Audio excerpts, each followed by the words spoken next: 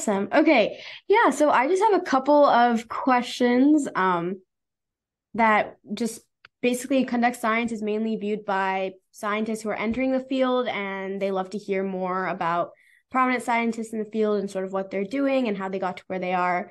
So that's just kind of context as to like the questions I'll be asking. And do you want long answers or short, or does it matter? Doesn't matter, like whatever you prefer. Yeah. Um, so my first question is, why did you choose to enter the field of chemical and biomedical engineering? Well, chemical engineering, um, boy, it's almost embarrassing to say. So, in high school, I was good in math and science and not very good at anything else. So my dad and my guidance counselor said, well, you should major in engineering. And I didn't even know what it was. But anyhow, I ended up going to Cornell. I majored in engineering. My first year, I didn't do very well in most of the courses other than chemistry. And I didn't like the courses either. But you had to pick what you were going to be. And so since I was in the engineering school, I picked chemical engineering because it was the only thing I liked. So that's really how I ended up doing that. Um, but as I progressed, undergraduate, graduate school, and so forth, I still wasn't really sure about what I really wanted to do. I always thought biology was kind of interesting, even though I hadn't taken much of it. And, but for a postdoc, I ended up, most all my friends went to oil companies, and I wasn't excited about that. And I was looking for something that I could do that I felt would help people. And I looked into a lot of things. I ended up doing a postdoc, which was very unusual in 1974 for a chemical engineer, because they got, very good job offers in oil companies. But I ended up working in a surgery department at Boston Children's Hospital. I think I was the only engineer in the entire hospital. And I got to me, it was almost being like a kid in a candy shop. I could see that engineering or chemical engineering might offer possible solutions to a lot of things that I saw in medicine. So that's what got me into it, was the postdoc that I did at Boston Children's Hospital in Harvard. Oh wow, that's super interesting. Thank you so much for sharing. Um, so along the path to where you are now, who would you say were your biggest mentors?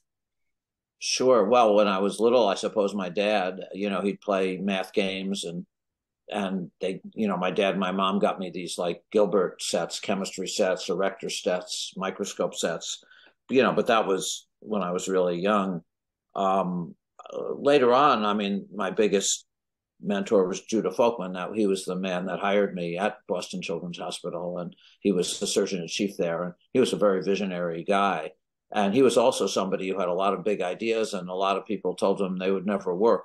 And he got criticized a lot. But I think that, and ultimately, of course, ended up being right. But I think seeing his example, and he was a wonderful person, that was a great experience for me, and he was a great mentor. Sure, yeah, that's incredible. Thank you so much. Um, One specific question I have is, you are regarded as the founder of tissue engineering and regenerative medicine. What inspired you to pursue this field, especially at a time when it was just sort of beginning? Well, the way that started for me was actually when I worked in Dr. Folkman's lab. This goes back to the, early mid 70s. One of the people I met there was another surgeon, Jay Vacanti, and he and I worked on this problem of trying to stop blood vessels from growing. But when he got done, he became a transplant surgeon and ultimately head of the liver transplant program at Boston Children's Hospital. And he and I were good friends, and he, we'd talk from time to time, and he would be treating patients that were dying, little babies of liver failure. And I remember he started talking to me, is there any way, rather than do a transplant, that's what they would do then, still do. But he said, is there any way that maybe he and I could come up with a way to build organs from scratch that could help children like this, and of course more broadly help lots of people. So that is because of him, and he and I started doing this, a long time ago, and that's kind of how we got started. Wow, yeah, that's incredible. I think you briefly mentioned this, but you developed the first angiogenesis inhibitor, that is the first drug to inhibit tumor growth via blood vessels. How did you kind of come up with the idea of creating a drug like this, and what was the process like of developing and testing this drug? Well, so Judah Folkman, who was the man I mentioned, the surgeon in chief, he had this broad idea of if you could stop blood vessels from growing, that might be a new way to treat cancer and other diseases. And people were very skeptical of that. So when he hired me in 1974, that's what he wanted me to prove, that that was concept was even correct. And in so doing, isolate the first blood vessel inhibitors.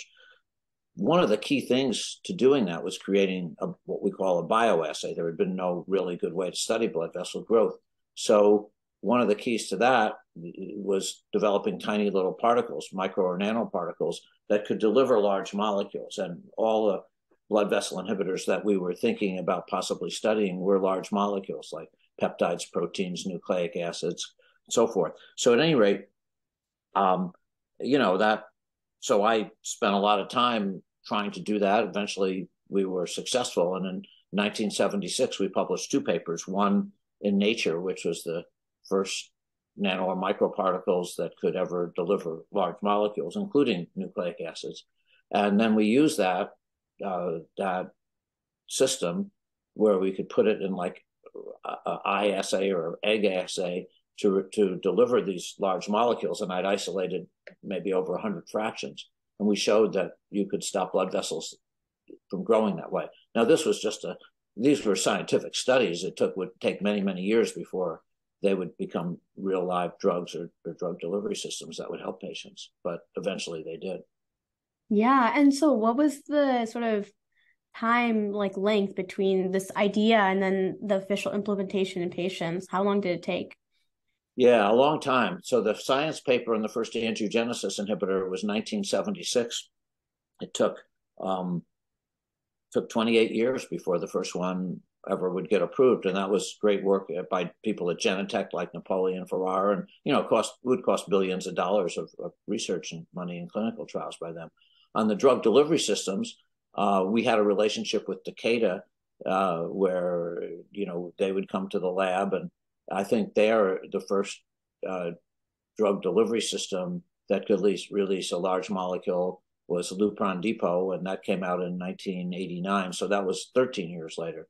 But of course, even tinier particles that would take longer. And of course, the big impact most recently comes from another company I helped start, Moderna, where you'd use different nanoparticles. Again, so a lot of times the compositions are changed and so forth.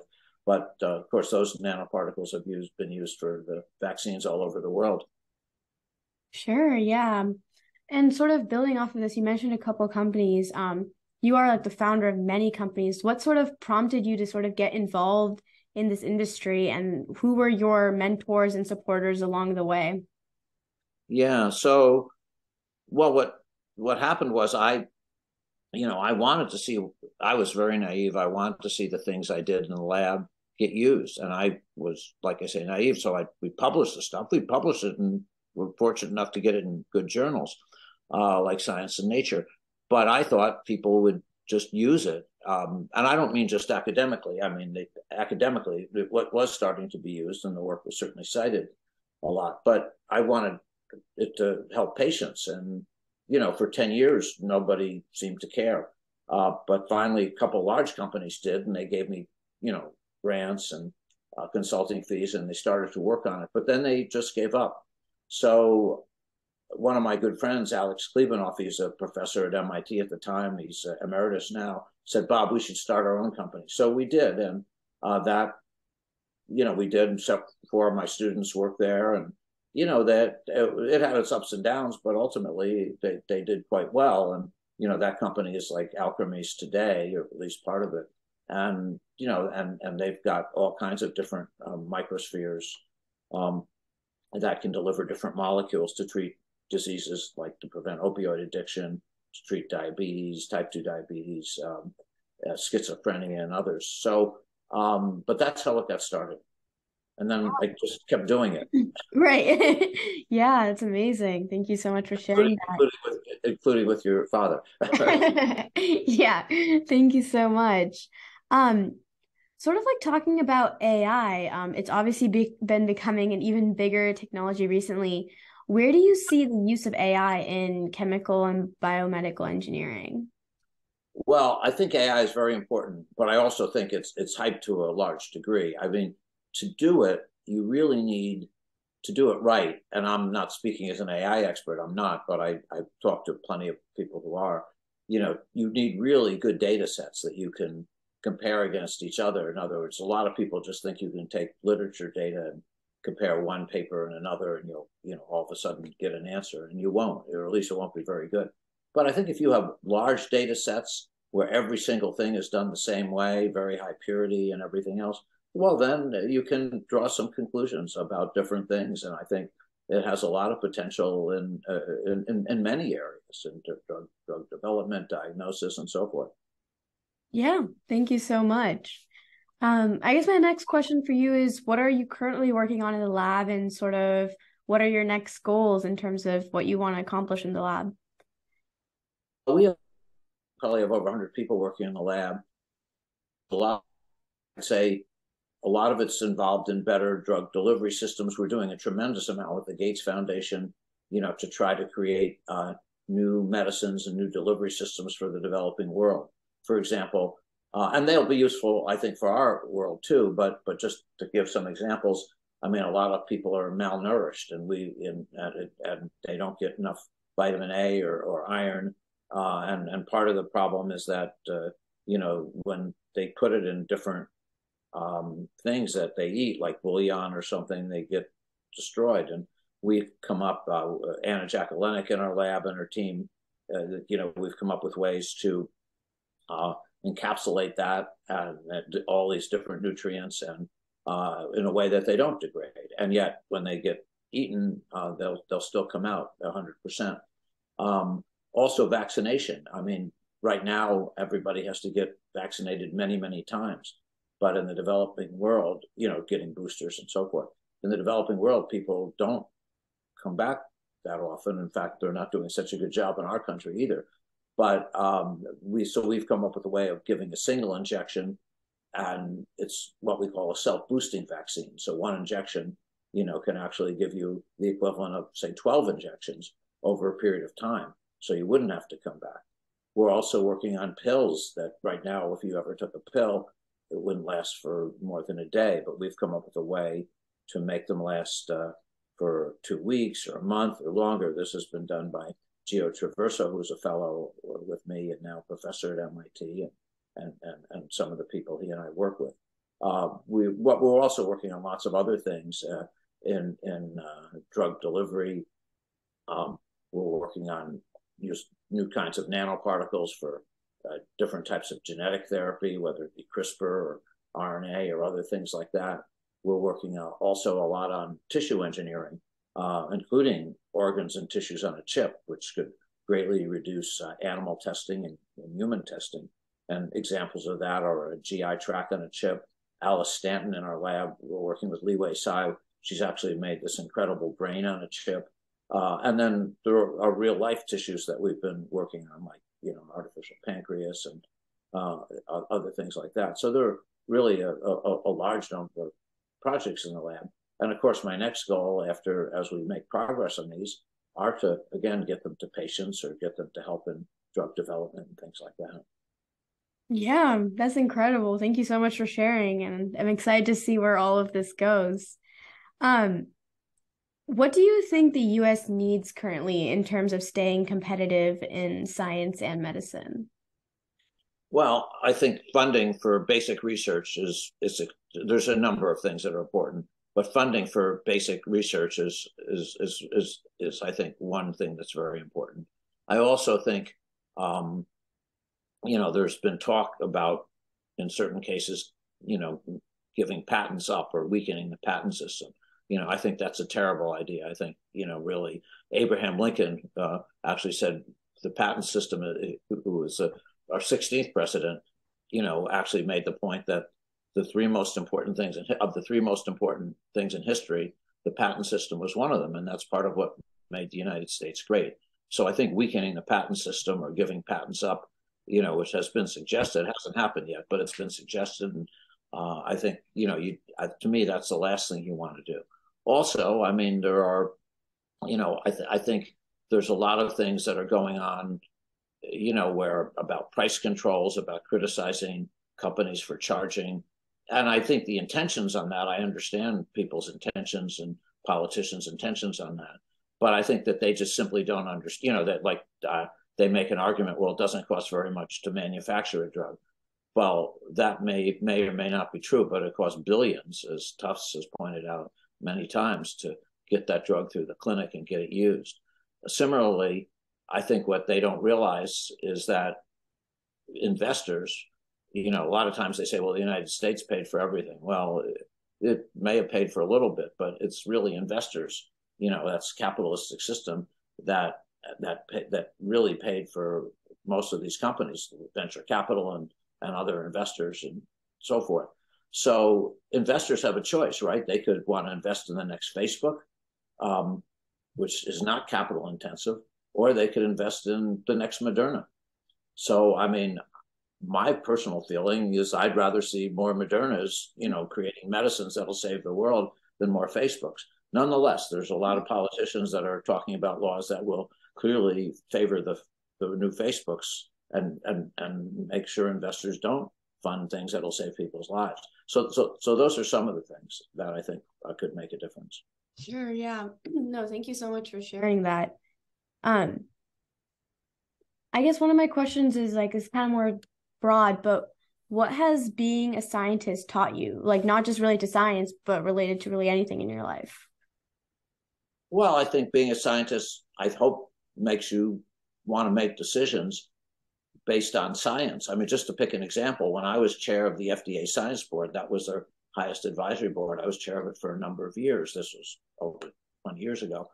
But, you can make medical decisions based on politics, based on religion, or based on science. And I think always, in my opinion, you want to make them on science if it affects a lot of things. So I think the more you make science-based decisions using facts rather than making things up or and so forth, I think that's just really important. Sure. And how do you think we can also make, I guess, scientific information more accessible to the public? Yeah, well, that's a great question, and I think there's a saying that people have made that a society gets what it celebrates. Our country, some countries, actually, India, for example. I mean, I'll just give you an example. When I won the National Medal of Science, that's like supposed to be the highest honor in the United States, scientific honor. And this is quite a number of years ago, but it would be even more true today. I remember getting calls from people that, from India or Tibet or lots of, that it was in the front page of some of their newspapers. In the United States, nobody cares, but if you're an athlete or a singer or a movie star, that gets a lot of attention, or something really bad happens, bad murder. So I think that the news media probably could be helpful. On the other hand, I understand the predicament. They want to sell newspapers and sell stories. So I think that's it's challenging. Yeah, for sure, for sure. Um, what advice do you have for scientists who are sort of just starting their career in science? Well, I think I think it depends what stage. If you're an undergraduate, I think, and maybe even a graduate student, the most important thing to me is to understand fundamentals. Really get a good grasp of fundamentals of science, the basics. If you're starting a career in industry, I think you want to pick something that you're passionate about.